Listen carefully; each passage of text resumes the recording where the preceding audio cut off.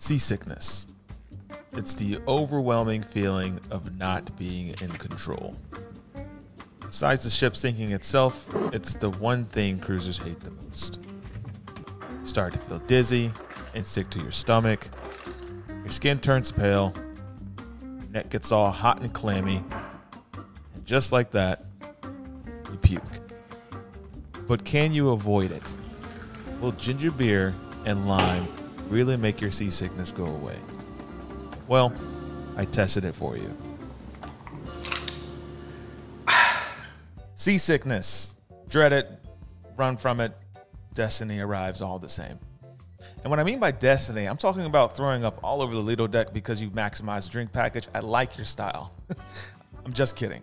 But it sucks. No one wants to be seasick. So the purpose of this video is to help three types of people. It's going to help people who are afraid to get seasick and want to take some preventative measures so they don't get seasick on their cruise. The second is for the person who's currently on a cruise and you're starting to feel seasick and you want it to stop so you don't blow confetti all over the bathroom walls. Confetti is a code word for puke. And the last tip is for people who've probably already popped their piñata all over the promenade.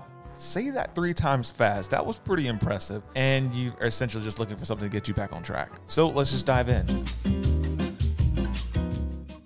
Ahoy sailors, welcome to another day in paradise. My name is Griff and I want you guys to have an excellent vacation. And I tested a lot of the seasickness, motion sickness remedies online so you wouldn't have to, and you'll know which ones that work for you. But first, I need to start with a story to help you guys understand which ones work the best. While sailing on the Carnival Paradise, Alyssa and I decided to go to the show. Now, prior to that show, I had like 3 chocolate tres leches, and listen, Carnival knows what they're doing, but this is the setup.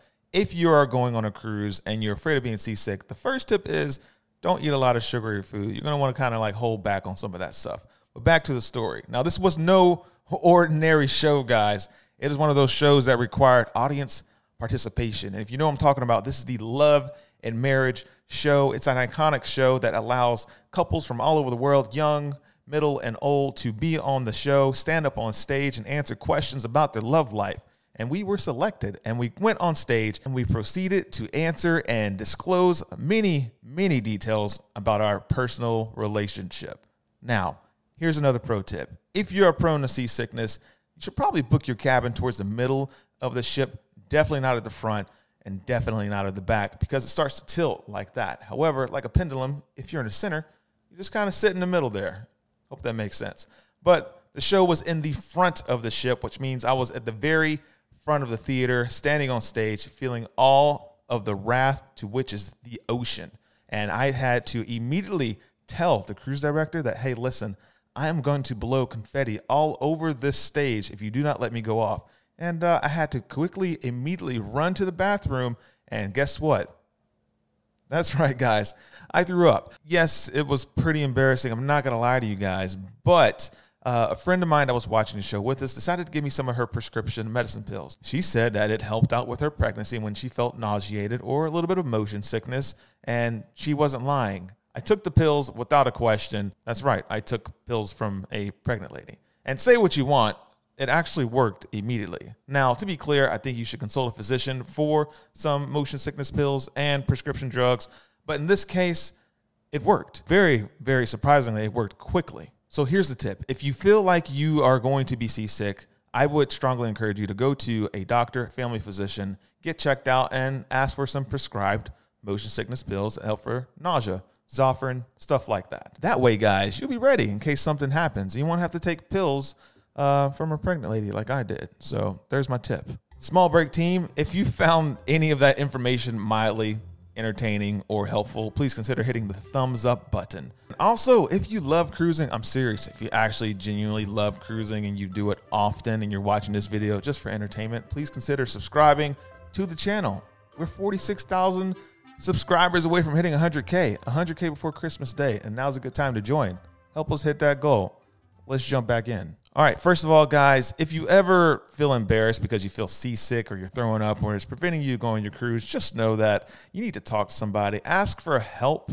All right, if you do throw up on your cruise, the crew members will help you. They're experienced with these things. They've seen it before, and they'll be happy to help you. Just don't cry in a corner like a baby like I did. I'm just kidding.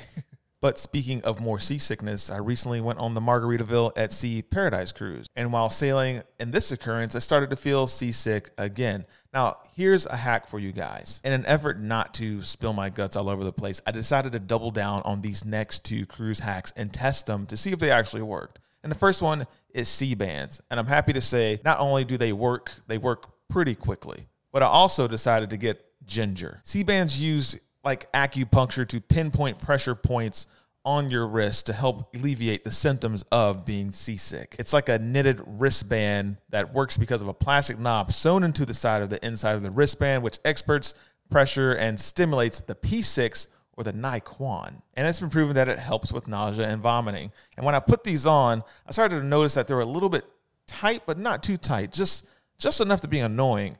And I wouldn't touch them or fidget with them, but I just kept looking at my wrists. And before you know it, a lot of my focus from being seasick focused to these things on my wrist. And why were they on my wrist? Was this going to work or not? And some sort of weird mind shift happened. Before you know it, I was no longer seasick and more so concerned about the acupressure things on my wrist and whether they're going to work or not.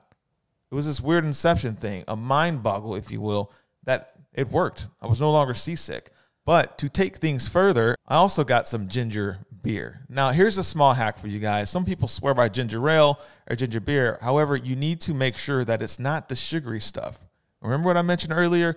Using sugar and a lot of sugary substances will actually make your seasickness and your nausea worse. Don't be fooled. Make sure it's the real thing. Make sure your bartender is giving you real ginger in that stuff. And if they don't know, ask for ginger tea. Go to one of these specialty bars. I know one of the Alchemy bars has like fresh ginger. Get something in that, some club soda or some ginger beer, and I promise it will settle your stomach to the point where you won't throw up. I stand by that. Combining these 2 hacks of getting ginger beer and wearing pressure points on my wrist definitely helped 100% get me back in action on the dance floor hanging out with my friends. Also, and don't underestimate this, what's really cool about having ginger beer is no one asks why you aren't drinking. You have something in your hand. It looks like it's a cocktail. You're partying. You're having fun. And so if you don't drink, this is also a good way to just kind of float around with the party. But I'm sure you guys know that already. Between prescription medicine and ginger beer and picking a cabin between the middle of the ship and using acupressure points and a bonus tip, using the pads that go on your neck, these things do work tremendously. But if none of that works, you can always use rum.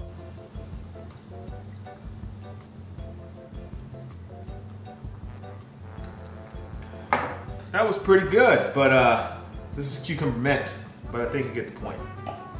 That's all I got. Peace.